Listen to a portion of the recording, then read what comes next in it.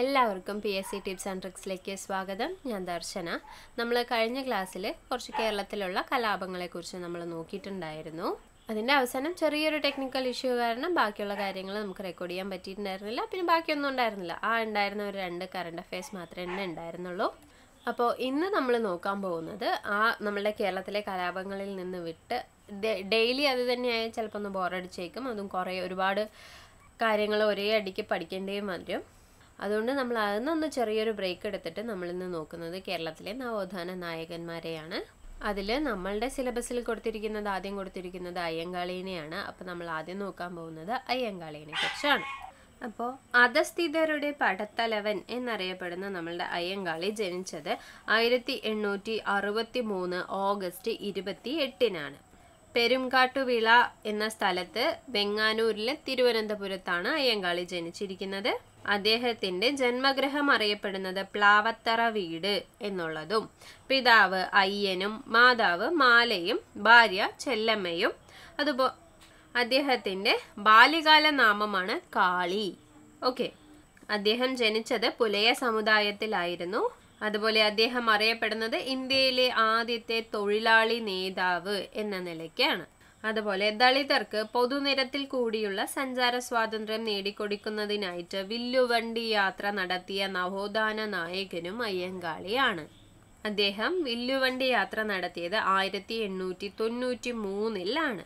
അത് വെങ്ങാനൂരിൽ നിന്നും തിരുവനന്തപുരം വരെയായിരുന്നു അയ്യങ്കാളി വില്ലുവണ്ടി യാത്ര നടത്തിയിട്ടുണ്ടായിരുന്നത്. ഇതെല്ലാം നമ്മൾ വില്ലുവണ്ടി യാത്രാ സമരം അത് പറഞ്ഞിട്ട് നമ്മൾ കഴിഞ്ഞ ക്ലാസ്സുകളിലായിട്ട് നോക്കിയിട്ടുണ്ടായിരുന്നു. അതുപോലെ പുലയ സമുദായത്തിലെ വിദ്യാർത്ഥികൾക്ക് വേണ്ടി അയ്യങ്കാളി വെങ്ങാനൂരിൽ കുടിപ്പള്ളിക്കൂടം സ്ഥാപിച്ച വർഷം 1905 എന്നുള്ളത് ഓർക്കുക. അതുപോലെ കേരളത്തിലെ ആദ്യത്തെ സംഘടിത കർഷക സമരത്തിന് നേതൃത്വം നൽകിയതും അയ്യങ്കാളിയാണ്. അപ്പൊ നമ്മൾ ആദ്യം പറഞ്ഞതുപോലെ ഇന്ത്യയിലെ ആദ്യത്തെ തൊഴിലാളി നേതാവായി വിശേഷിപ്പിക്കുന്ന വ്യക്തിയാണ് അയ്യങ്കാളി എന്നുള്ളത് ഓർക്കുക. അതുപോലെ കേരളത്തിലെ ആദ്യത്തെ സംഘടിത കർഷക സമരത്തിന് നേതൃത്വം നൽകിയതും അയ്യങ്കാളിയാണ്.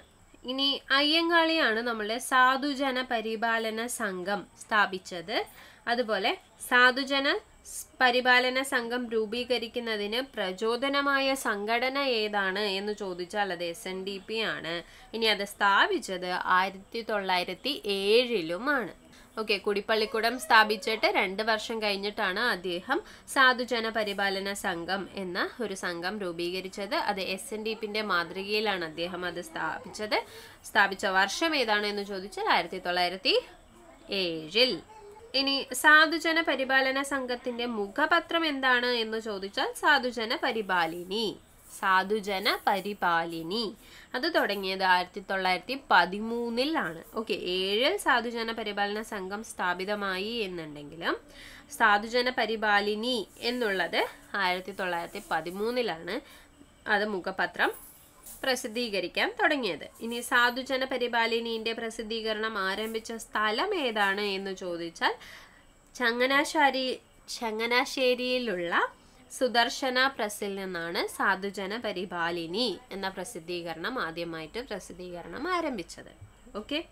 ഇനി സാധുജന പരിപാലിനിയുടെ ആദ്യ എഡിറ്റർ ആരാണ് എന്ന് ചോദിച്ചാൽ ചെമ്പന്തറ കാളിചോതി കറുപ്പൻ. ഈ സാധുജന പരിപാലന സംഘം പിന്നീട് പുലയ മഹാസഭയായിട്ട് മാറിയിട്ടുണ്ടായിരുന്നു. അത് 1938-ലാണ്. അപ്പൊ സാധുജന പരിപാലന സംഘവും പുലയ മഹാസഭയും ഒന്ന് തന്നെയാണ്. അത് സാധുജന പരിപാലന സംഘം പുലയ മഹാസഭയായി മാറ്റിയത് 1938-ലായിരുന്നു. അപ്പൊ നമ്മളിപ്പോ സാധുജന പരിപാലന സംഘത്തെ കുറിച്ച് എന്തെല്ലാം പഠിച്ചു? സാധുജന പരിപാലന സംഘം സ്ഥാപിച്ചത് അയ്യങ്കാളിയാണ്. വർഷം 1907-ആണ്. ഇനി അതിന് പ്രചോദനമായ സംഘടന SNDP ആണ്. അതിന്റെ മുഖപത്രം എന്നുള്ളത് സാധുജന പരിപാലിനി എന്നുള്ളതാണ്. അത് തുടങ്ങിയത് 1913-ലാണ്. ഇനി സാധുജന പരിപാലിനി പ്രസിദ്ധീകരണം ആരംഭിച്ച സ്ഥലം ഏതാണ് എന്ന് ചോദിച്ചാൽ ചങ്ങനാശ്ശേരിയിലുള്ള സുദർശന പ്രസ് ആണ്. ഇനി അതിന്റെ ആദ്യ എഡിറ്റർ ചെമ്പന്തറ കാളിചോതി കറുപ്പനാണ്. സാധുജന പരിപാലന സംഘം പുലയ മഹാസഭയായി മാറിയ വർഷം എത്രയാണ് എന്ന് ചോദിച്ചാൽ നമ്മൾ നേരത്തെ പറഞ്ഞത് ഒന്ന് വേഗം കമന്റ് ചെയ്യാൻ പറ്റുമോ? സാധുജന പരിപാലന സംഘം പുലയ മഹാസഭയായി മാറിയ വർഷം ഏത് എന്നുള്ളത് നമ്മൾ കുറച്ചു മുന്നേ പറഞ്ഞില്ലേ? അതൊന്ന് വേഗം ശ്രദ്ധിച്ചവരൊന്ന് വേഗം കമന്റ് ചെയ്തേ. ഓക്കെ, അത് 1938 ആണ്. ഇനി അടുത്തത്, പിന്നോക്ക ജാതിയിൽപ്പെട്ട കുട്ടികൾക്ക് സ്കൂൾ പ്രവേശനം നൽകിയ തിരുവിതാംകൂർ രാജാവാണ് ശ്രീമൂലം തിരുനാൾ. അതായത് ഈ പിന്നോക്ക ജാതിയിൽപ്പെട്ട കുട്ടികൾക്ക് സ്കൂൾ പ്രവേശനം നൽകണം എന്ന് പറഞ്ഞിട്ട് അയ്യങ്കാളിയെല്ലാം ഒരുപാട് പ്രക്ഷോഭങ്ങൾ ഉണ്ടാക്കിയിട്ടുണ്ടായിരുന്നു. അതുമൂലം അവിടെയുള്ള കുട്ടികൾക്ക് സ്കൂൾ പ്രവേശനം നൽകിയ തിരുവിതാംകൂർ രാജാവാണ് ശ്രീമൂലം തിരുനാൾ എന്നുള്ളത്. പെരിനാട് സർവ്വസമുദായ സമ്മേളനം അയ്യങ്കാളിയുടെ നേതൃത്വത്തിൽ നടന്നത് എന്നാണ് എന്ന് ചോദിച്ചാൽ അത് 1915 ഓക്കെ. ഇനി അയ്യങ്കാളി നമ്മൾ ഈ ശ്രീമൂലം പ്രജാസഭയിലേക്ക് നാമനിർദ്ദേശം ചെയ്യപ്പെട്ടിട്ടുണ്ട്. അത് ആദ്യമായിട്ട് ചെയ്യപ്പെട്ടത് 1911 ഡിസംബർ 5 ഇനി ഒരു 2 മാസത്തോളം കഴിഞ്ഞിട്ടാണ് അയ്യങ്കാളി ആദ്യമായിട്ട് ശ്രീമൂലം പ്രജാസഭയെ അഭിസംബോധന ചെയ്ത് പ്രസംഗിച്ചത്. ഓക്കെ, അത് 1912 ഫെബ്രുവരി 27 ആണ്. ഓക്കെ, 1912 ഫെബ്രുവരി 27 അയ്യങ്കാളി ആദ്യമായിട്ട് ശ്രീമൂലം പ്രജാസഭയെ അഭിസംബോധന ചെയ്ത് പ്രസംഗിച്ചത്. ഓക്കെ, അതുപോലെ ശ്രീമൂലം പ്രജാസഭയിൽ അംഗമായ ആദ്യ ദളിത് വംശജനാണ് അയ്യങ്കാളി എന്നുള്ളത് ഓർക്കുക.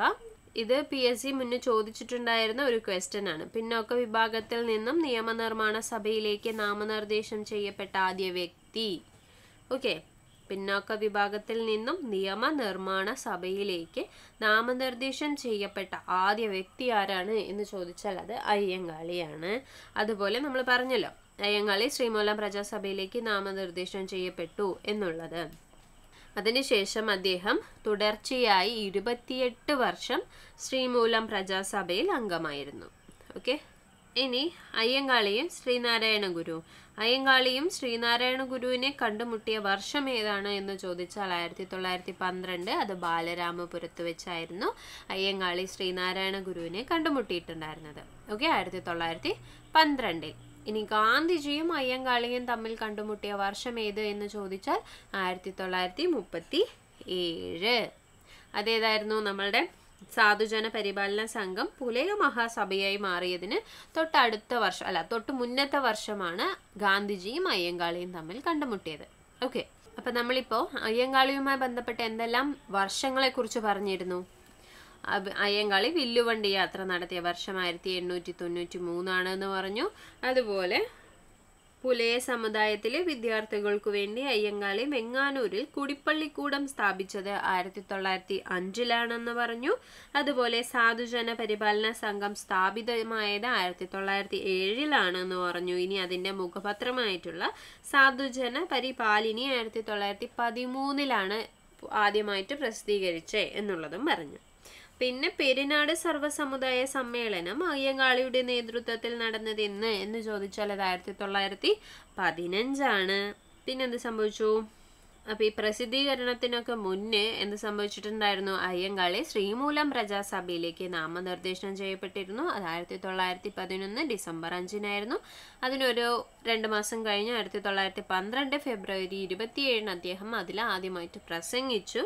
അതിനുശേഷമാണ് സാധുജന പരിപാലനീന്റെ പ്രസിദ്ധീകരണവും മറ്റേ പെരിനാട് സർവ്വസമുദായ സമ്മേളനവും നടന്നത്. ഓക്കെ, ഇനി 1912 തന്നെ എന്ത് സംഭവിച്ചു? അയ്യങ്കാളി ശ്രീനാരായണ ഗുരുവിനെ കണ്ടുമുട്ടിയിട്ടുണ്ടായിരുന്നു. പിന്നെ ഗാന്ധിജിയും അയ്യങ്കാളിയും തമ്മിൽ കണ്ടുമുട്ടിയത് 1937 എന്ന് പറഞ്ഞു. പിന്നെ സാധുജന പരിപാലന സംഘം പുലയ മഹാസഭയായി മാറിയ വർഷം 1938 എന്നുള്ളതും പറഞ്ഞു. ഓക്കെ, ഇനി നമുക്ക് അടുത്തത് അയ്യങ്കാളിയുടെ 2 വാക്കുകൾ, പ്രസിദ്ധമായിട്ടുള്ള 2 വാക്കുകളുണ്ട്. അതെന്താണ് എന്നുള്ളത് നോക്കാം. ഞാനിതാ പുലയ ശിവനെ പ്രതിഷ്ഠിക്കുന്നു എന്ന് പ്രഖ്യാപിച്ച നവോത്ഥാന നായകനാണ് അയ്യങ്കാളി. അതുപോലെ ഞങ്ങളുടെ കുഞ്ഞുങ്ങളെ പഠിപ്പിച്ചില്ല എങ്കിൽ കാണായ പാഠങ്ങളിലെല്ലാം മുട്ടിപ്പുല്ല് കുരിപ്പിക്കും എന്ന മുദ്രാവാക്യവുമായിട്ട് സമരം നടത്തിയിട്ടുണ്ടായിരുന്നു. ഈ രണ്ടാമത്തെ ഈ ഒരു ക്വസ്റ്റ്യൻ, അതായത് ഈ ഒരു വാക്യം ഇതുപോലെ കഴിഞ്ഞിട്ടുള്ള ഖാദി ബോർഡ് LDCന്റെ പ്രിലിംസ് 2ാം സ്റ്റേജിൽ ഇതെടുത്ത് ചോദിച്ചിട്ടുണ്ട്. ഓക്കെ, അപ്പോൾ ഞങ്ങളുടെ കുഞ്ഞുങ്ങളെ പഠിപ്പിച്ചില്ല എങ്കിൽ കാണായ പാഠങ്ങളിലെല്ലാം മുട്ടിപ്പുല്ല് കുരിപ്പിക്കുമെന്നും ഞാനിതാ പുലയ ശിവനെ പ്രതിഷ്ഠിക്കുന്നു എന്ന് പറഞ്ഞതെല്ലാം അയ്യങ്കാളിയാണ്. അയ്യങ്കാളിയുടെ നേതൃത്വത്തിൽ ഒരുപാട് കലഹങ്ങൾ അല്ലെങ്കിൽ ലഹളകളൊക്കെ നടന്നിട്ടുണ്ട്. അതിലൊന്നാണ് ഈ പുലയ ലഹള എന്നുള്ളത്. അത് അദ്ദേഹം 1915 അത് നടന്നിട്ടുണ്ടായിരുന്നത്. അത് നമ്മളുടെ പെരുന്നാട് ലഹള എന്നെല്ലാം അറിയും എന്ന് പറഞ്ഞിട്ട് നമ്മൾ കഴിഞ്ഞ ക്ലാസ്സിൽ പറഞ്ഞിട്ടുണ്ടായിരുന്നു. അപ്പോൾ ഈ 90-ാം ആണ്ട് ലഹള, ഊരൂട്ടമ്പലം ലഹള എന്നെല്ലാം അറിയുന്നത് ഈ പുലയ ലഹളയാണ് എന്നുള്ളത് നമ്മൾ പറഞ്ഞിട്ടുണ്ടായിരുന്നു. പിന്നെ നെടുമങ്ങാട് ചന്തലഹള 1912 നടത്തിയിട്ടുണ്ടായിരുന്നു. പിന്നെ കല്ലുമാല സമരം, അതാണ് പെരുന്നാട് ലഹള എന്നറിയപ്പെടുന്നത്. അതും അദ്ദേഹം 1915 നടത്തിയിട്ടുണ്ടായിരുന്നു. ഇനി അടുത്തത് അയ്യങ്കാളിയുടെ ശവകുടീരം അറിയപ്പെടുന്നത്. അദ്ദേഹം 1941 ജൂൺ 18 അന്തരിച്ചിരുന്നു. അദ്ദേഹത്തിന്റെ ശവകുടീരം അറിയപ്പെടുന്നത് പാഞ്ചജന്യം എന്നുള്ളതാണ്. അതുപോലെ അയ്യങ്കാളിയുടെ പ്രതിമ തിരുവനന്തപുരത്തെ വെള്ളയമ്പലത്തിൽ അനാച്ഛാദനം ചെയ്ത വർഷം ഏതാണ് എന്ന് ചോദിച്ചാൽ അത് 1980. അതുപോലെ അയ്യങ്കാളിയുടെ പ്രതിമ അനാച്ഛാദനം ചെയ്തത് ഇന്ദിരാഗാന്ധിയാണ്. ആ പ്രതിമ രൂപകൽപ്പന ചെയ്തത് ഇസ്രാ ഡേവിഡ് ആണ്. ഓക്കെ, അപ്പോൾ അദ്ദേഹം അന്തരിച്ചത് 1941 ജൂൺ 18 അദ്ദേഹത്തിന്റെ ശവകുടീരം അറിയപ്പെടുന്നത് പാഞ്ചജന്യം എന്നാണ്. ഇനി 1980 അയ്യങ്കാളിയുടെ പ്രതിമ തിരുവനന്തപുരത്തെ വെള്ളയമ്പലത്തിൽ അനാച്ഛാദനം ചെയ്തത്. ആ പ്രതിമ അനാച്ഛാദനം ചെയ്തത് ഇന്ദിരാഗാന്ധിയും അത് രൂപകൽപ്പന ചെയ്തത് ഇസ്രാ ഡേവിഡുമാണ്. അതുപോലെ ഇന്ത്യൻ തപാൽ വകുപ്പ് അയ്യങ്കാളിയോടുള്ള ആദരസൂചകമായിട്ട് തപാൽ സ്റ്റാമ്പ് പുറത്തിറക്കിയ വർഷം ഏത് എന്ന് ചോദിച്ചാൽ 2002 ഓഗസ്റ്റ് 12 അതുപോലെ Ayyankali urban employment guarantee scheme ആരംഭിച്ച വർഷം 2010 ഇനി അയ്യങ്കാളിയുടെ പേരിൽ ഒരു ചെയർ ആരംഭിച്ച സർവകലാശാല കാസർഗോഡിലുള്ള കേന്ദ്ര സർവകലാശാലയാണ്. പിന്നെ കേരള പട്ടികജാതി പട്ടികവർഗ വികസന കോർപ്പറേഷന്റെ ആസ്ഥാനം തൃശ്ശൂരിലുള്ള അയ്യങ്കാളി ഭവനാണ്. ഇനി അയ്യങ്കാളിയുടെ സ്മാരകം അറിയപ്പെടുന്നത് ചിത്രകൂടം എന്നാണ്. ഓക്കെ, അയ്യങ്കാളിയുടെ ശവകുടീരം അറിയപ്പെടുന്നതാണ് പാഞ്ചജന്യം എന്ന്, എന്നാൽ അദ്ദേഹത്തിന്റെ സ്മാരകം അറിയപ്പെടുന്നത് ചിത്രകൂടം എന്നാണ്. അതുപോലെ നമ്മളുടെ അയ്യങ്കാളിനെ കുറിച്ച് പലരും പല കാര്യങ്ങളും പറഞ്ഞിട്ടുണ്ട്. അതായത് അദ്ദേഹത്തിനെ ഒരുപാട് കാര്യങ്ങളായിട്ട് വിശേഷിപ്പിച്ചിട്ടുണ്ട്. അത് ഏതെല്ലാമാണ് എന്നുള്ളത് നോക്കാം. അയ്യങ്കാളിയെ പുലയരുടെ രാജാവ് എന്ന് പറഞ്ഞത് ഗാന്ധിജിയാണ്. ഓക്കെ, അയ്യങ്കാളിയെ പുലയരുടെ രാജാവ് എന്ന് വിശേഷിപ്പിച്ചത് ഗാന്ധിജിയാണ്. ഇനി അയ്യങ്കാളിനെ ഇന്ത്യയുടെ മഹാനായ പുത്രൻ എന്ന് വിശേഷിപ്പിച്ചത് ഇന്ദിരാഗാന്ധിയാണ്. ഇന്ത്യയുടെ മഹാനായ പുത്രൻ എന്ന് അയ്യങ്കാളിയെ വിശേഷിപ്പിച്ചത് ഇന്ദിരാഗാന്ധിയും പുലയരുടെ രാജാവ് എന്ന് പറഞ്ഞത് ഗാന്ധിജിയുമാണ്. ഇനി ഇന്ത്യയിലെ ആദ്യ കമ്മ്യൂണിസ്റ്റ് ആണ് അയ്യങ്കാളി എന്ന് വിശേഷിപ്പിച്ചത് EK നായനാറാണ്. ഇനി അയ്യങ്കാളിയെ ആളിക്കത്തിയ തീപ്പൊരി എന്ന വിശേഷൻ അദ്ദേഹത്തിന് ഉണ്ട്. ഓക്കെ, ആളിക്കത്തിയ തീപ്പൊരി എന്ന വിശേഷണമുള്ള സാമൂഹ്യ പരിഷ്കർത്താവാണ് അയ്യങ്കാളി. അതുപോലെ THP ചെന്താരശ്ശേരി അയ്യങ്കാളിയെ കുറിച്ച് എഴുതിയ പുസ്തകമാണ് കേരള ചരിത്രത്തിന്റെ ഗതി മാറ്റിയ അയ്യങ്കാളി എന്നുള്ളത്. ഓക്കെ, THP ചെന്താരശ്ശേരിയാണ് അയ്യങ്കാളിനെ കുറിച്ച് കേരള ചരിത്രത്തിന്റെ ഗതി മാറ്റിയ അയ്യങ്കാളി എന്ന പുസ്തകം എഴുതിയത്. അപ്പൊ ഒന്ന് അയ്യങ്കാളിയെ കുറിച്ച് ഒന്ന് റിവൈസ് ചെയ്യാനെന്നുണ്ടെങ്കിൽ അധസ്ഥിതരുടെ പടത്തലവൻ എന്നറിയപ്പെടുന്നത് അയ്യങ്കാളിയാണ്. ഇദ്ദേഹത്തിന്റെ ബാല്യകാല നാമം എന്നുള്ളത് കാളിയാണ് എന്നുള്ളത് പറഞ്ഞു. പിതാവ് അയ്യനാണ്. അപ്പൊ അയ്യന്റെ കാളി, അതാണ് അയ്യങ്കാളി എന്നായി മാറിയിരിക്കുന്നത് കേട്ടോ. പിന്നെ അദ്ദേഹം ദളിതർക്കായിട്ട് ഒരുപാട് പ്രവർത്തനങ്ങൾ ചെയ്തിട്ടുണ്ട്. വില്ലുവണ്ടി യാത്ര, അതുപോലെ പുലയ ലഹള, പിന്നെന്തായിരുന്നു നെടുമങ്ങാട് ചന്തലഹള, കല്ലുമാല സമരം, ഇതെല്ലാം അദ്ദേഹം ദളിതർക്കായിട്ട് അവരുടെ സ്ഥിതി മെച്ചപ്പെടുത്താനായിട്ട് ചെയ്തതായിരുന്നു. അതുപോലെ 1905 അദ്ദേഹം വെങ്ങാനൂരിൽ കുടിപ്പള്ളിക്കൂടം, പുലയ സമുദായത്തിലെ വിദ്യാർത്ഥികൾക്ക് വേണ്ടിയിട്ട് കുടിപ്പള്ളിക്കൂടം സ്ഥാപിച്ചിരുന്നു. പിന്നെ സാധുജന പരിപാലന സംഘം സ്ഥാപിച്ചു 1907. അതിനുശേഷം 1911 അദ്ദേഹം ശ്രീമൂലം പ്രജാസഭയിലേക്ക് നാമനിർദ്ദേശം ചെയ്യപ്പെട്ടു. അതുപോലെ 1912 അദ്ദേഹം ശ്രീനാരായണ ഗുരുവിനെ കണ്ടുമുട്ടി. 1937 അദ്ദേഹം ഗാന്ധിജിയുമായിട്ട് കണ്ടുമുട്ടി. പിന്നീട് 1941 ജൂൺ 18 അദ്ദേഹം അന്തരിച്ചു. അദ്ദേഹത്തിന്റെ ശവകുടീരം അറിയപ്പെടുന്നത് പാഞ്ചജന്യം എന്നും അദ്ദേഹത്തിന്റെ സ്മാരകം അറിയപ്പെടുന്നത് ചിത്രകൂടം എന്നുള്ളതുമാണ്. ഓക്കെ, പിന്നീട് അദ്ദേഹത്തിന്റെ വിശേഷണങ്ങൾ. അപ്പൊ ഞാൻ ഒരു ക്വസ്റ്റ്യൻ വിശേഷണവുമായി ബന്ധപ്പെട്ട് ഞാനൊരു ക്വസ്റ്റ്യൻ ചോദിക്കണം. എൻ്റെ ആൻസർ വേഗം ഒന്ന് കമന്റ് ചെയ്യാം കേട്ടോ. അയ്യങ്കാളിനെ ഇന്ത്യയിലെ ആദ്യ കമ്മ്യൂണിസ്റ്റ് ആണ് എന്ന് വിശേഷിപ്പിച്ചത് ആരാണ്?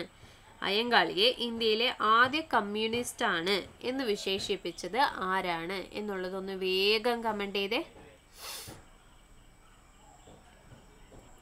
അതുപോലെ ഗാന്ധിജിയും അയ്യങ്കാളിയും തമ്മിൽ കണ്ടുമുട്ടിയ വർഷം അതും ഒന്ന് കമന്റ് ചെയ്യുക. അതേപോലെ പെരിനാട് സർവ്വസമുദായ സമ്മേളനം അയ്യങ്കാളിയുടെ നേതൃത്വത്തിൽ നടന്നതെന്ന് എന്നുള്ളതും ഒന്ന് കമന്റ് ചെയ്ത് വെച്ചേക്കുക. അതുപോലെ അദ്ദേഹത്തിന്റെ ശവകുടീരം അറിയപ്പെടുന്ന പേരും ഒന്ന് വേഗം ഒന്ന് കമന്റ് ചെയ്യാം. ഓക്കെ, അപ്പോൾ അയ്യങ്കാളിനെ ഇന്ത്യയിലെ ആദ്യ കമ്മ്യൂണിസ്റ്റ് ആണ് എന്ന് വിശേഷിപ്പിച്ചത് EK നായനാരാണ്. പെരിനാട് സർവ്വസമുദായ സമ്മേളനം അയ്യങ്കാളിയുടെ നേതൃത്വത്തിൽ നടന്ന 1915 അദ്ദേഹത്തിന്റെ ശവകുടീരം അറിയപ്പെടുന്നത് പാഞ്ചജന്യം എന്നുള്ളതുമാണ്. അദ്ദേഹവും ഗാന്ധിജിയും തമ്മിൽ കണ്ടുമുട്ടിയ വർഷം 1937. ഓക്കെ, അടുത്തത് നമുക്ക് ചട്ടമ്പി സ്വാമികളെ കുറിച്ച് പഠിക്കാം. ഓക്കെ, ചട്ടമ്പി സ്വാമികൾ പ്രസിദ്ധമായിട്ട് അറിയുന്ന ഒരു പേരാണ് സർവവിദ്യാധിരാജ എന്നാണ് അദ്ദേഹം അറിയപ്പെടുന്നത്. ഇത് PSC ചോദിച്ചിട്ടുള്ളൊരു ക്വസ്റ്റ്യൻ ആണ്. സർവവിദ്യാധിരാജ എന്നറിയപ്പെടുന്ന സാമൂഹ്യ പരിഷ്കർത്താവ് ആരാണ് എന്നുള്ളത് അത് ചട്ടമ്പി സ്വാമികൾ ആണ്. അദ്ദേഹം ജനിച്ചത് 1853 ഓഗസ്റ്റ് 25 നമ്മൾ നേരത്തെ അയ്യങ്കാളിയുടെ ജനനദിനം പറഞ്ഞത് 1863. ഒരു 10 വർഷങ്ങൾക്ക് ശേഷം ഓഗസ്റ്റ് 28 അയ്യങ്കാളി ജനിച്ചത്. ചട്ടമ്പി സ്വാമികൾ ഓഗസ്റ്റ് 25 ജനിച്ചു. ഓക്കെ, 1853 ഓഗസ്റ്റ് 25 ചട്ടമ്പി സ്വാമികൾ ജനിച്ചു. അദ്ദേഹത്തിന്റെ ജനന സ്ഥലം പറയുകയാണെന്നുണ്ടെങ്കിൽ കൊല്ലൂർ അല്ലെങ്കിൽ കണ്ണമ്മൂല എന്നറിയപ്പെടുന്ന സ്ഥലം. അത് തിരുവനന്തപുരത്താണ്. അത് ക്വസ്റ്റ്യൻ റിപ്പീറ്റ് ചെയ്ത് ചോദിച്ചിട്ടുള്ളൊരു ക്വസ്റ്റ്യൻ ആണ്. ചട്ടമ്പി സ്വാമികളുടെ ജന്മസ്ഥലം കണ്ണമ്മൂല എന്നുള്ളത് ചോദിച്ചിട്ടുള്ള ക്വസ്റ്റ്യൻ ആണ്. അദ്ദേഹത്തിന്റെ ജന്മഗൃഹം അറിയപ്പെടുന്നത് ഉള്ളൂർക്കോട് വീട് എന്നുള്ളതാണ്. ഉള്ളൂർക്കോട് വീട് എന്നാണ് അദ്ദേഹത്തിന്റെ ജന്മഗൃഹം അറിയപ്പെടുന്നത്. പിതാവ് വാസുദേവ ശർമ്മ, മാതാവ് നങ്ങമ്മ. അദ്ദേഹത്തിന്റെ യഥാർത്ഥ നാമം അയ്യപ്പൻ ആണ്. ഓക്കെ, ചട്ടമ്പി സ്വാമികളുടെ യഥാർത്ഥ നാമം അയ്യപ്പൻ എന്നുള്ളതാണ്. പിന്നെ ചട്ടമ്പി സ്വാമികളുടെ ഗുരുക്കൾ ആരെല്ലാമാണ് എന്ന് ചോദിച്ചാൽ അത് തൈക്കാട് അയ്യാസ്വാമികൾ, പേട്ടയിൽ രാമൻപിള്ള ആശാൻ, സുബ്ബജടാപാടികൾ. ഓക്കെ, ചട്ടമ്പി സ്വാമികളുടെ ഗുരുക്കന്മാരാണ്. ചട്ടമ്പി സ്വാമികളുടെ യഥാർത്ഥ നാമം അയ്യപ്പനാണ് എന്നുണ്ടെങ്കിലും അദ്ദേഹത്തിന്റെ ബാല്യകാല നാമം കുഞ്ഞൻപിള്ള എന്നുള്ളതാണ്. ഇതും PSC ചോദിച്ചിട്ടുള്ളതാണ്. ഓക്കെ, ചട്ടമ്പി സ്വാമികളുടെ ബാല്യകാല നാമമാണ് കുഞ്ഞൻപിള്ള. എന്നാൽ യഥാർത്ഥ നാമം എന്താണ് എന്ന് ചോദിച്ചാൽ അത് അയ്യപ്പനാണ്. ഇനി ചട്ടമ്പി സ്വാമികളുടെ ആദ്യകാല ഗുരു ആരാണ് എന്ന് ചോദിച്ചാൽ അത് പേട്ടയിൽ രാമൻപിള്ള ആശാനാണ്. ഓക്കെ, പേട്ടയിൽ രാമൻപിള്ള ആശാനാണ് ചട്ടമ്പി സ്വാമികളുടെ ആദ്യകാല ഗുരു എന്ന് പറയുന്നത്. ഈ രാമൻപിള്ള ആശാന്റെ ഗുരുകുലത്തിലെ വിദ്യാർത്ഥികളുടെ പ്രതിനിധിയായിട്ടും അവരെ നിയന്ത്രിക്കുന്നതിനായും കുഞ്ഞൻപിള്ളയെ മോണിറ്റർ, അതായത് ചട്ടമ്പി ആയിട്ട് നിയോഗിച്ചിരുന്നു. അങ്ങനെയാണ് അദ്ദേഹത്തിന്റെ പേരില് ചട്ടമ്പി എന്ന പേര് ലഭിച്ചത്. ഓക്കെ, അല്ലാതെ അദ്ദേഹം സ്ഥിരമായിട്ട് അടിയുണ്ടാക്കുന്ന ആളായത് കൊണ്ടല്ല ചട്ടമ്പി എന്ന് പറയുന്നത്. ക്ലാസ് മോണിറ്റർ എന്നുള്ളൊരു പദവിന് അവർ പറയുന്ന പേര് ചട്ടമ്പി എന്നുള്ളതാണ്. അങ്ങനെയാണ് അദ്ദേഹത്തിന് ചട്ടമ്പി എന്ന പേര് വന്നത്. നമ്മൾ പറഞ്ഞു ചട്ടമ്പി സ്വാമികളുടെ ആദ്യകാല ഗുരു എന്ന് പറയുന്നത് പേട്ടയിൽ രാമൻപിള്ള ആശാനാണ് എന്നുള്ളത് പറഞ്ഞു. അതിനുശേഷം വേദോപനിഷത്തുകളും സംസ്കൃതത്തിലും യോഗാവിദ്യയിലും ചട്ടമ്പി സ്വാമികളുടെ ഗുരു ആരാണ് എന്ന് ചോദിച്ചാൽ അത് സുബ്ബജടാപാടികൾ ആണ്. ഓക്കെ, സുബ്ബജടാപാടികൾ.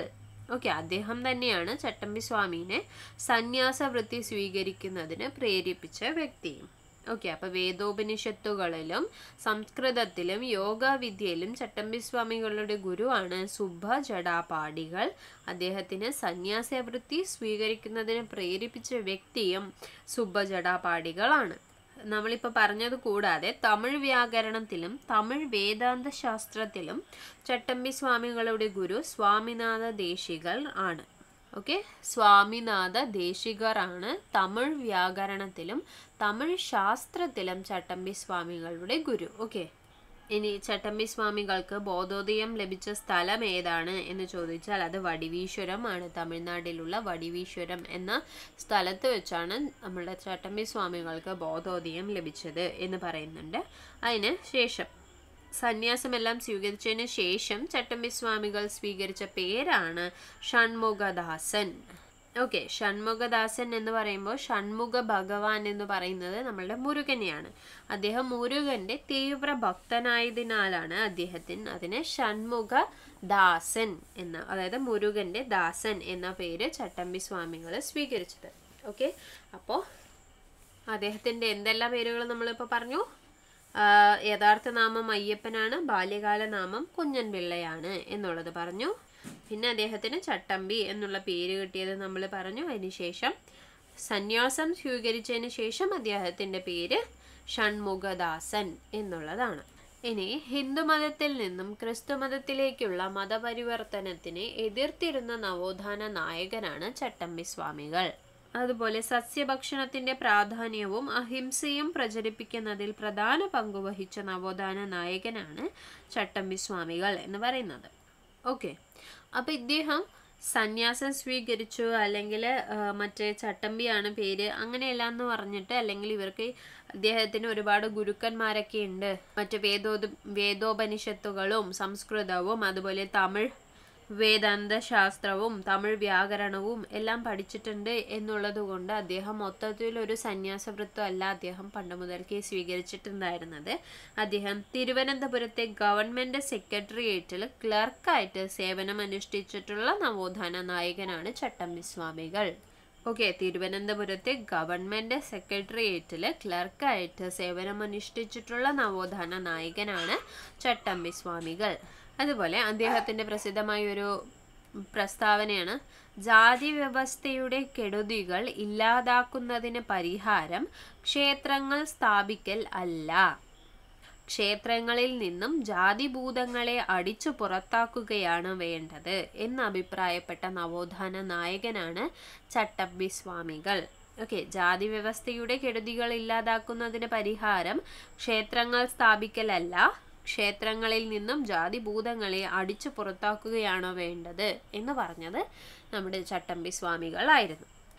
ഇനി ചട്ടമ്പി സ്വാമികളുടെ സമാധി സ്ഥലം സ്ഥിതി ചെയ്യുന്നത് പന്മനയിലാണ്. അദ്ദേഹം സമാധിയായത് 1924 മെയ് 5 ആയിരുന്നു. ഓക്കെ, 1924 മെയ് 5 അദ്ദേഹം സമാധിയായിരുന്നു. അദ്ദേഹത്തിന്റെ സമാധി സ്ഥലം സ്ഥിതി ചെയ്യുന്നത് പന്മനയിലാണ്.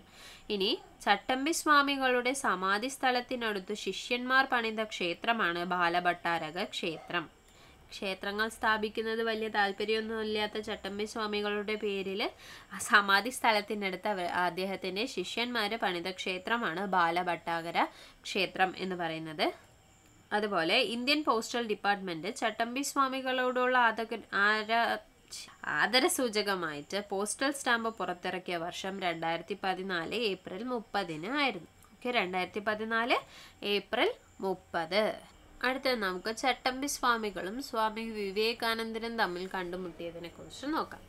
ഇവർ തമ്മിൽ കണ്ടുമുട്ടിയത് 1892 ഓക്കെ, സ്വാമി വിവേകാനന്ദൻ ചട്ടമ്പി സ്വാമികളെ സന്ദർശിച്ച വർഷം ഏത് എന്ന് ചോദിച്ചാൽ 1892 ഇനി സ്വാമി വിവേകാനന്ദനെ കേരള സന്ദർശനത്തിനായിട്ട് ക്ഷണിച്ച വ്യക്തി നമ്മളുടെ ഡോക്ടർ പൽപു ആണ്.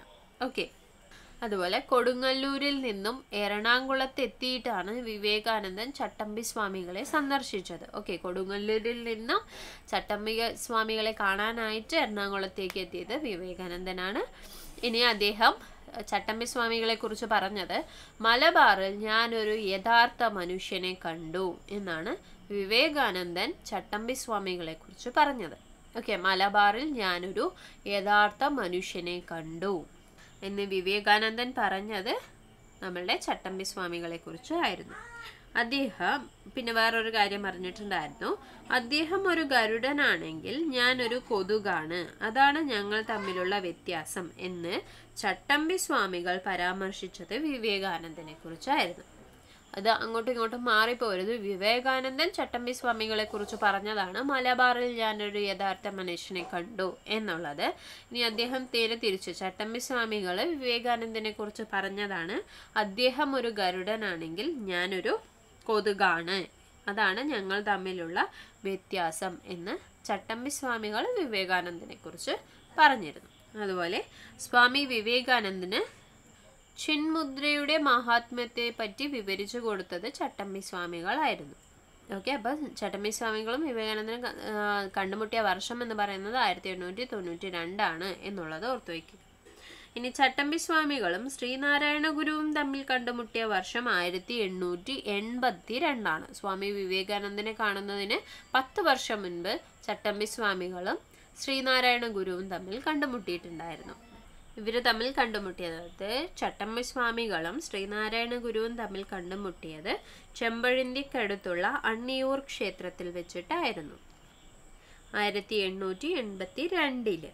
ഓക്കെ, ഇനി ഈ ചട്ടമ്പി സ്വാമികളെയും ശ്രീനാരായണ ഗുരുവിനെയും ഹഠയോഗ വിദ്യ അഭ്യസിപ്പിച്ച വ്യക്തി എന്ന് പറയുന്നത് തൈക്കാട് അയ്യാസ്വാമികളാണ്. ചട്ടമ്പി സ്വാമികളെയും ശ്രീനാരായണ ഗുരുവിനെയും ഹഠയോഗ വിദ്യ അഭ്യസിപ്പിച്ച വ്യക്തി തൈക്കാട് അയ്യാസ്വാമികളാണ് എന്നുള്ളത് ഓർത്ത് വയ്ക്കുക.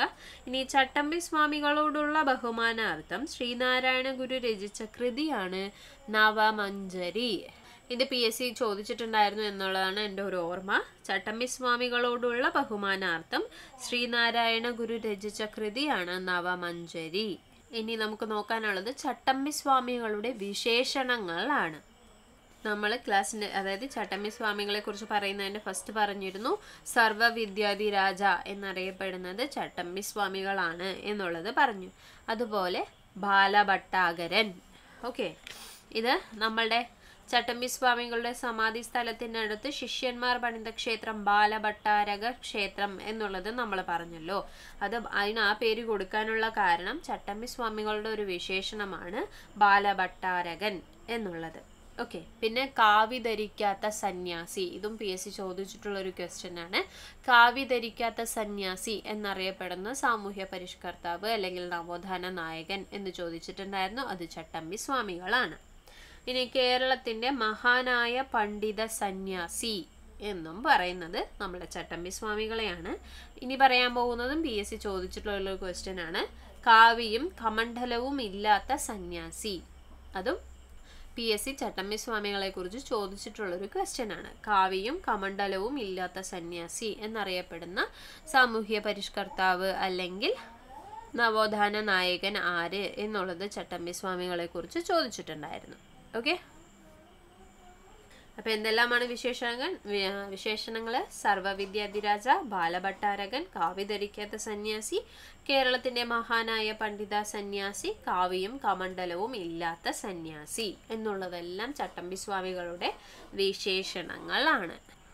ഇനി നമ്മൾക്ക് ചട്ടമ്പി സ്വാമികളുടെ കൃതികൾ ഏതെല്ലാമാണ് എന്നുള്ളത് നോക്കാം. ഓക്കെ, അപ്പോൾ ചട്ടമ്പി സ്വാമികളുടെ പ്രധാന കൃതികൾ ഏതെല്ലാമാണ് എന്ന് ചോദിച്ചാൽ, അതായത് PSC സ്ഥിരമായിട്ട് റിപ്പീറ്റ് ചെയ്ത് ചോദിക്കുന്ന ക്വസ്റ്റ്യൻസ് ആണ്. ഈ വേദാധികാര നിരൂപണം, പ്രാചീന മലയാളം, മോക്ഷപ്രദീപ ഖണ്ഡനം, പിന്നെ ക്രിസ്തുമത ചേതനം എന്നുള്ളത്.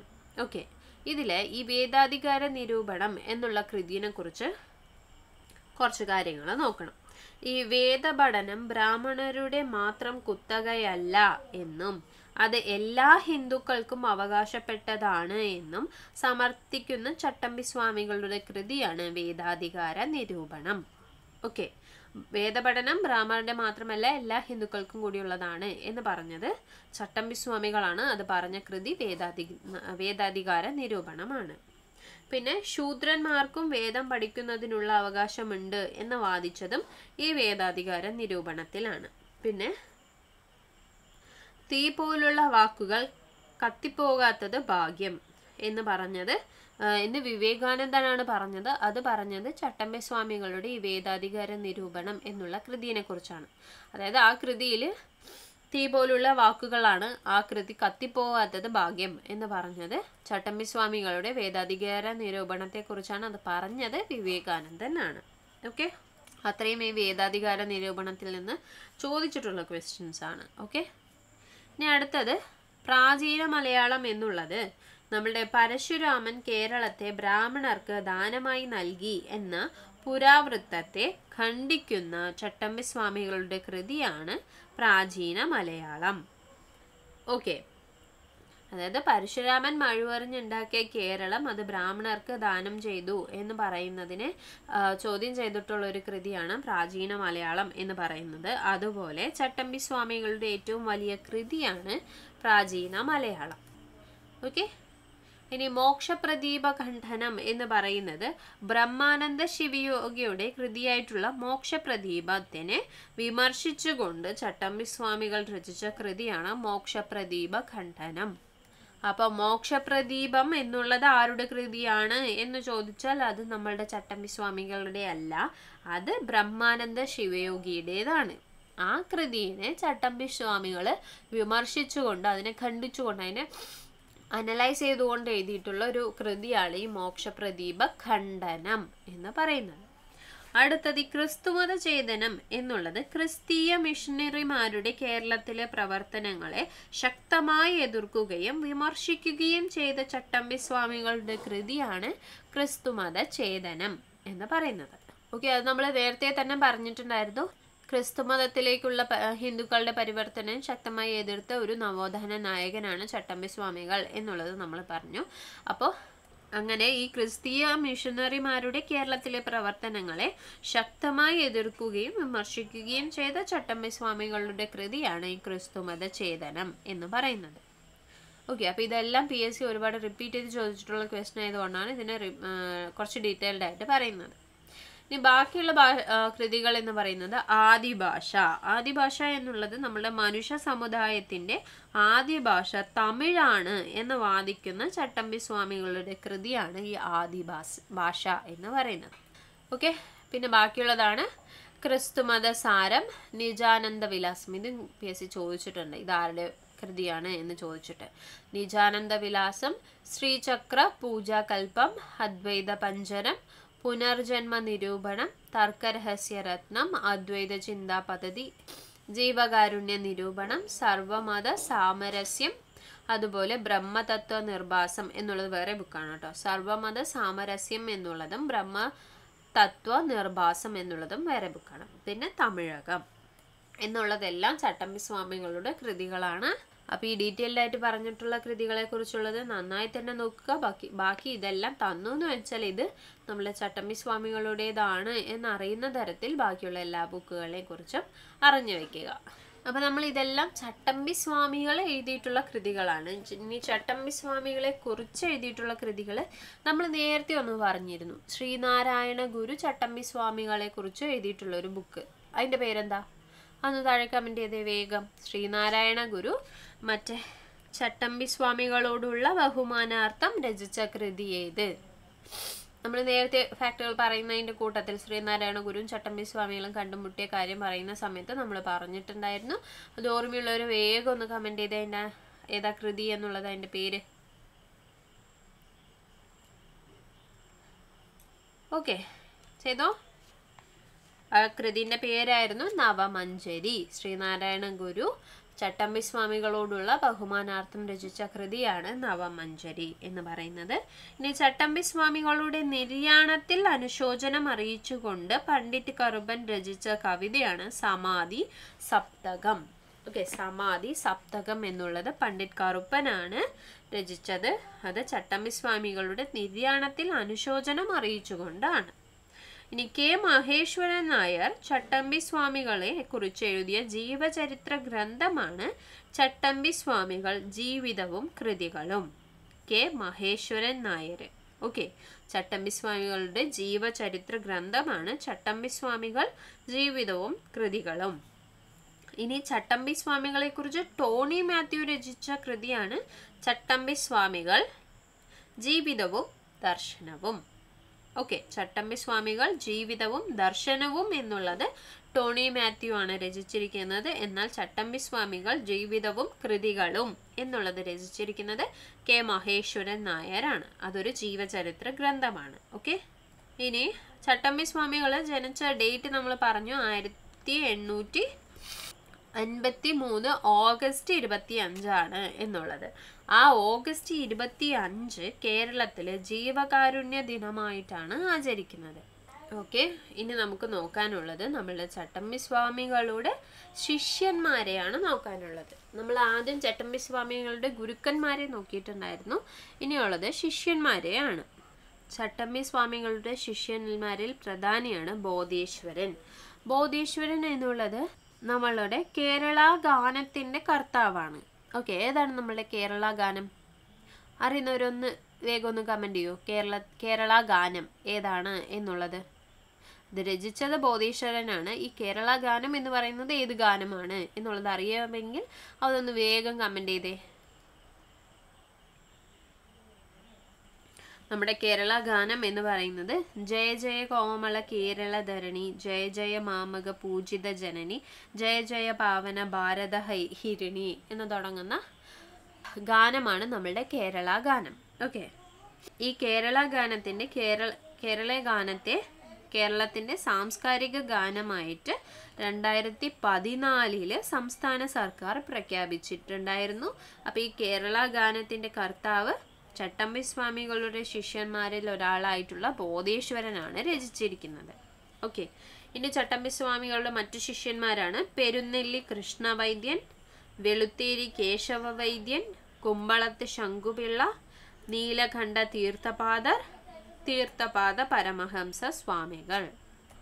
ഓക്കെ, അപ്പോൾ അതിൽ പ്രധാനി ബോധേശ്വരനാണ്. ബോധേശ്വരനെ കുറിച്ചിട്ട് PSC ചോദിച്ചിട്ടും ഉണ്ടായിരുന്നു. ഓക്കെ, അപ്പം നമ്മൾ ചട്ടമ്പി സ്വാമികളെ കുറിച്ച് നിറയെ ഫാക്റ്റുകൾ പഠിച്ചിട്ടുണ്ടായിരുന്നു. യഥാർത്ഥ നാമം അയ്യപ്പനാണ്, ബാല്യകാല നാമം കുഞ്ഞൻ പിള്ളയാണ്, പിന്നെന്തായിരുന്നു ഷൺമുഖദാസൻ എന്നറിയപ്പെടുന്നതും ചട്ടമ്പി സ്വാമികളാണ്. പിന്നെ അദ്ദേഹത്തിൻ്റെ ഗുരുക്കന്മാരെ കുറിച്ച് പറഞ്ഞിരുന്നു. സുബ്ബജട പാടികളുണ്ട്, അതുപോലെ പേട്ടയിൽ രാമൻ പിള്ള ആശാനുണ്ട്, കൃഷ്ണപിള്ള ഉണ്ട്, അതുപോലെ തൈക്കാട് അയ്യയും എല്ലാം ചട്ടമ്പി സ്വാമികളുടെ ഗുരുക്കന്മാരാണ്. അതുപോലെ സ്വാമിനാഥ ദേശികറും ചട്ടമ്പി സ്വാമികളുടെ ഗുരുക്കന്മാരിൽ ഒരാളാണ്. പിന്നെ 1882 ശ്രീനാരായണ ഗുരുവും ചട്ടമ്പി സ്വാമികളും കണ്ടുമുട്ടി അന്നിയൂർ ക്ഷേത്രത്തിൽ വെച്ച് എന്ന് പറഞ്ഞു.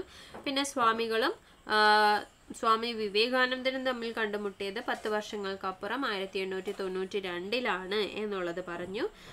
ചട്ടമ്പി സ്വാമികൾ വിവേകാനന്ദനെ കുറിച്ച് അദ്ദേഹം ഒരു ഗരുഡനാണെങ്കിൽ ഞാനൊരു കൊതുകാണ്, അതാണ് ഞങ്ങൾ തമ്മിലുള്ള വ്യത്യാസം എന്ന് പറഞ്ഞു. വിവേകാനന്ദൻ ചട്ടമ്പി സ്വാമികളെ കുറിച്ച് മലബാറിൽ ഞാനൊരു യഥാർത്ഥ മനുഷ്യനെ കണ്ടു എന്നുള്ളത് പറഞ്ഞു. പിന്നെ ചട്ടമ്പി സ്വാമികൾക്ക് ബോധോദയം ലഭിച്ച സ്ഥലം വടിവീശ്വരമാണ്. ഇനി ചട്ടമ്പി സ്വാമികളുടെ സമാധി സ്ഥലം പന്മനയിലാണ് എന്നുള്ളത് പറഞ്ഞു. പിന്നെ അദ്ദേഹത്തിൻ്റെ ജന്മസ്ഥലം കണ്ണൻമൂലയാണ്, കൊല്ലൂർ തിരുവനന്തപുരമാണ് എന്നുള്ളത് നമ്മൾ പറഞ്ഞു. പിന്നെ അദ്ദേഹത്തിൻ്റെ വിശേഷണങ്ങളെക്കുറിച്ച് പറഞ്ഞു. പിന്നെ അദ്ദേഹത്തിൻ്റെ കൃതികളെക്കുറിച്ച് പറഞ്ഞു. പിന്നെ അദ്ദേഹത്തെക്കുറിച്ച് മറ്റുള്ളവർ എഴുതിയിട്ടുള്ള കൃതികളെക്കുറിച്ചും അദ്ദേഹത്തിൻ്റെ ശിഷ്യന്മാരെക്കുറിച്ചും എല്ലാം നമ്മൾ പറഞ്ഞിട്ടുണ്ട്. അപ്പോൾ ഈ പറഞ്ഞിട്ടുള്ളതെല്ലാം തന്നെ നോട്ട് ചെയ്ത് വെച്ചിട്ടുണ്ടാവുമെന്ന് വിശ്വസിക്കുന്നു. ഓക്കെ, അപ്പോൾ നമ്മൾ ഇന്ന് ഇത്രയാണ് 2 നവോത്ഥാന നായകരെ കുറിച്ച് മാത്രമാണ് നോക്കുന്നത്. നമ്മൾ അയ്യങ്കാളിനെ കുറിച്ച് നോക്കിയിട്ടുണ്ട്, അതുപോലെ ചട്ടമ്പി സ്വാമികളെ കുറിച്ചും നോക്കി. ഓക്കെ, അടുത്തത് നമുക്ക് നോക്കാനുള്ളത് നമ്മളുടെ ജൂലൈയിൽ ബാക്കി കറണ്ട് അഫയേഴ്സ് ആണ്. അതായത് നമ്മൾ കേരളത്തെക്കുറിച്ചും ഇന്ത്യനെക്കുറിച്ചും 2 ദിവസങ്ങളിലായിട്ട് നമ്മൾ പഠിച്ചു. ഇനി ബാക്കിയുള്ളത് വേൾഡിലെയും അതുപോലെ സ്പോർട്സിലെയും കുറച്ച് കാര്യങ്ങൾ മാത്രമാണ് നമുക്ക് ജൂലൈയിൽ നോക്കാനുള്ളത്. അപ്പോൾ ഇന്ന് നമുക്ക് അതും കൂടെ നോക്കിയിട്ട് വരാം. അപ്പോൾ നമ്മളുടെ വേൾഡിനെ കുറിച്ചിട്ടുള്ള കറണ്ട് അഫയേഴ്സ്. ഓക്കെ, ആദ്യത്തെ പോയിന്റ് എന്ന് പറയുന്നത് ദ ലൈറ്റ് വി ക്യാരി എന്ന പുസ്തകം രചിച്ചത് മിഷേൽ ഒബാമയാണ്. നമ്മളുടെ മുൻ അമേരിക്കൻ പ്രസിഡൻ്റ് ആയിട്ടുള്ള ബറാക്ക് ഒബാമൻ്റെ ഭാര്യയാണ് മിഷേൽ ഒബാമ. അവരുടെ പുസ്തകമാണ് ദ ലൈറ്റ് വി ക്യാരി എന്നുള്ളത്. ഓക്കെ, ഇനി സാമൂഹ്യ നീതിക്കുള്ള മദർ തെരേസ സ്മാരക പുരസ്കാരത്തിന് അർഹനായത് ഷെയ്ഖ് മുഹമ്മദ് ബിൻ റാഷിദ് ആണ്. അദ്ദേഹം ദുബായിൻ്റെ ഭരണാധികാരിയാണ്. ഈ ഷെയ്ഖ് മുഹമ്മദ് ബിൻ റാഷിദ് എന്നുള്ളത് അദ്ദേഹത്തിനാണ് സാമൂഹിക നീതിക്കുള്ള മദർ തെരേസ സ്മാരക പുരസ്കാരം ലഭിച്ചിരിക്കുന്നത്. ഓക്കെ, ഇനി ലോകാരോഗ്യ സംഘടനയുടെ പ്രസിഡന്റ് ടെഡ്രോസ് അദാനോം എന്നുള്ള ആളാണ്. ടെഡ്രോസ് അദാനോം എന്നാണ്, നാം എന്നല്ല നോം എന്നാണ് കേട്ടോ. ടെഡ്രോസ് അദാനോം ആണ് ലോകാരോഗ്യ സംഘടനയുടെ പ്രസിഡന്റ്. ഇനി WHO ചീഫ് സയന്റിസ്റ്റ് ആരാണ് എന്ന് ചോദിച്ചാൽ ഡോക്ടർ സൗമ്യ സ്വാമിനാഥൻ ആണ്. വേൾഡ് ഹെൽത്ത് ഓർഗനൈസേഷന്റെ ചീഫ് സയന്റിസ്റ്റ് ആണ് ഡോക്ടർ സൗമ്യ സ്വാമിനാഥൻ. ഓക്കെ, ഇനി അടുത്തിടെ വെടിയേറ്റ് കൊല്ലപ്പെട്ട മുൻ ജപ്പാൻ പ്രധാനമന്ത്രിയാണ് ഷിൻസോ ആബെ. ഓക്കെ, അപ്പോൾ അടുത്തിടെ വെടിയേറ്റ് കൊല്ലപ്പെട്ട മുൻ ജപ്പാൻ പ്രധാനമന്ത്രിയാണ് ഷിൻസോ ആബെ. അദ്ദേഹമാണ് ഏറ്റവും കൂടുതൽ കാലം ജപ്പാൻ പ്രധാനമന്ത്രിയായി ഇരുന്നത്. ഓക്കെ, ഏറ്റവും കൂടുതൽ കാലം ജപ്പാൻ പ്രധാനമന്ത്രിയായി ഇരുന്നത് ഷിൻസോ ആബെയാണ്. അദ്ദേഹം അടുത്തിടെ വെടിയേറ്റ് കൊല്ലപ്പെട്ടിരുന്നു. ഇപ്പോൾ നിലവിലെ ജപ്പാൻ പ്രൈം മിനിസ്റ്റർ ആരാണ് എന്ന് ചോദിച്ചാൽ ഫുമിയോ കിഷിദ ആണ്. Okay, Fumio Kishida. Shinzo Abe 2022 July 8 അദ്ദേഹം മരിച്ചിട്ടുണ്ടായിരുന്നത്. ഇനി അടുത്തത് നോക്കാം. അടുത്തിടെ അന്തരിച്ച ലോക പ്രശസ്ത നാടകകാരനും ചലച്ചിത്ര സംവിധായകനുമായ വ്യക്തിയാണ് പീറ്റർ ബ്രൂക്ക്. ഓക്കെ, അപ്പോൾ പീറ്റർ ബ്രൂക്ക് എന്നുള്ളത് പ്രശസ്ത നാടകകാരനും ചലച്ചിത്ര സംവിധായകനുമായിരുന്നു എന്നുള്ളത് ഓർത്തു വയ്ക്കുക. ഇനി അടുത്തത് ഫിലിപ്പൈൻസ് പ്രസിഡന്റായിട്ട് ചുമതലയേറ്റത് ഫെർഡിനാൻഡ് മാർക്കോസ് ജൂനിയർ ആണ്. ഫെർഡിനാൻഡ് മാർക്കോസ് ജൂനിയർ, നിയർ എന്നല്ല ജൂനിയർ എന്നാണ് കേട്ടോ. അപ്പോൾ ഫിലിപ്പൈൻസ് പ്രസിഡന്റ് ആണ് ഫെർഡിനാൻഡ് മാർക്കോസ് ജൂനിയർ. ഓക്കെ, അതുപോലെ നമ്മളുടെ ബ്രിട്ടീഷ് പ്രധാനമന്ത്രിയായിരുന്ന ബോറിസ് ജോൺസൺ രാജിവെച്ചിരുന്നു. ഓക്കെ, ജൂലൈയിൽ രാജിവെച്ച ബ്രിട്ടീഷ് പ്രധാനമന്ത്രി ആരാണ് എന്ന് ചോദിച്ചാൽ അത് ബോറിസ് ജോൺസൺ ആണ് എന്നുള്ളത് ഓർത്തു വയ്ക്കുക. ഓക്കെ, അടുത്തത് 2022 ജൂലൈയിൽ ലോകാരോഗ്യ സംഘടന ആഗോള ആരോഗ്യ അടിയന്തരാവസ്ഥ പ്രഖ്യാപിക്കാൻ കാരണമായ രോഗം ഏതാണ് എന്ന് ചോദിച്ചാൽ അത് വാനരവസൂരി, മങ്കി പോക്സ് അല്ലെങ്കിൽ പോക്സ് എന്നെല്ലാം അറിയപ്പെടുന്ന വാനരവസൂരി കാരണമാണ് 2022 ജൂലൈയിൽ ലോകാരോഗ്യ സംഘടന ആഗോള ആരോഗ്യ അടിയന്തരാവസ്ഥ പ്രഖ്യാപിച്ചത്. ഓക്കെ, ഇനി ചന്ദ്രനിലേക്കുള്ള ക്യാപ്സ്റ്റോൺ പേടകം നാസ വിക്ഷേപിച്ചത് എവിടെ നിന്നാണ് എന്ന് ചോദിച്ചാൽ അത് ന്യൂസിലാൻഡിൽ നിന്നാണ്. ഓക്കെ, ചന്ദ്രനിലേക്കുള്ള ക്യാപ്സ്റ്റോൺ പേടകം നാസ വിക്ഷേപിച്ചത് ന്യൂസിലാൻഡിൽ നിന്നാണ്. ഇനി 2022 ജൂലൈയിൽ പുരുഷന്മാർക്കും വനിതാ ക്രിക്കറ്റ് താരങ്ങൾക്കും തുല്യ വേതനം പ്രഖ്യാപിച്ച രാജ്യം ഏതാണ് എന്ന് ചോദിച്ചാലും ന്യൂസിലാൻഡ് തന്നെയാണ്. ഓക്കെ, ക്രിക്കറ്റ് താരങ്ങളായിട്ടുള്ള വനിതാ ക്രിക്കറ്റ് താരങ്ങളായിക്കോട്ടെ പുരുഷ ക്രിക്കറ്റ് താരങ്ങളായിക്കോട്ടെ അവർക്ക് തുല്യമായ വേതനം പ്രഖ്യാപിച്ച രാജ്യം എന്ന് പറയുന്നത് ന്യൂസിലാൻഡ് ആണ് എന്നുള്ളത് ഓർക്കുക. അതുപോലെ വരൾച്ചയെ തുടർന്ന് അടിയന്തരാവസ്ഥ പ്രഖ്യാപിച്ച രാജ്യമാണ് ഇറ്റലി. വരൾച്ചയെ തുടർന്ന് അടിയന്തരാവസ്ഥ പ്രഖ്യാപിച്ച രാജ്യമാണ് ഇറ്റലി. എന്നാൽ രൂക്ഷമായ ചൂടിനെ തുടർന്ന് 2022 ജൂലൈയിൽ അടിയന്തരാവസ്ഥ പ്രഖ്യാപിച്ചത് ബ്രിട്ടൻ ആണ്. ഓക്കെ, വരൾച്ചയെ തുടർന്ന് ഇറ്റലിയും രൂക്ഷമായ ചൂടിനെ തുടർന്ന് ബ്രിട്ടനുമാണ് അടിയന്തരാവസ്ഥ പ്രഖ്യാപിച്ചത്. ഓക്കെ, അടുത്ത നമുക്ക് സ്പോർട്സുമായി ബന്ധപ്പെട്ടിട്ടുള്ള കാര്യങ്ങൾ നോക്കാം. സ്പോർട്സുമായി ബന്ധപ്പെട്ട് വളരെ കുറച്ച് പോയിന്റുകൾ മാത്രമേ ഉള്ളത്. ടെസ്റ്റ് ക്രിക്കറ്റിൽ ഒരു ഓവറിൽ ഏറ്റവും കൂടുതൽ റൺസ് നേടിയ താരം എന്ന റെക്കോർഡ് നേടിയത് ജസ്പ്രീത് ബുംറ ആണ്. ഓക്കെ, ടെസ്റ്റ് ക്രിക്കറ്റിൽ ഒരു ഓവറിൽ തന്നെ ഏറ്റവും കൂടുതൽ റൺസ് നേടിയ താരമാണ് ജസ്പ്രീത് ബുംറ. അദ്ദേഹം 29 റൺസ് ഒരു ഓവറിൽ നിന്ന് നേടിയിരുന്നു. ഓക്കെ, ഇനി അന്താരാഷ്ട്ര ക്രിക്കറ്റിൽ അതിവേഗം 10,000 റൺസ് നേടിയ താരം ബാബർ അസം ആണ്. പാകിസ്ഥാൻ ക്രിക്കറ്റ് താരമാണ് ബാബർ അസം. അദ്ദേഹമാണ് അന്താരാഷ്ട്ര ക്രിക്കറ്റിൽ അതിവേഗം 10,000 റൺസ് നേടിയ താരം. ഇനി കോമൺവെൽത്ത് ഗെയിംസിൽ ഇന്ത്യക്കായിട്ട് ആദ്യ മെഡൽ നേടിയത് സംഗീത് സാഗർ ആണ്. ഓക്കെ, കോമൺവെൽത്ത് ഗെയിംസിൽ ഇന്ത്യക്കായിട്ട് ആദ്യ മെഡൽ നേടിയത് സംഗീത് സാഗർ ആണ്. അത് ലഭിച്ചത് വെള്ളി മെഡലായിരുന്നു. അത് ഏത് വിഭാഗത്തിനാണ് എന്ന് ചോദിച്ചാൽ 58 കിലോഗ്രാം ഭാരോദ്വഹനത്തിലാണ്.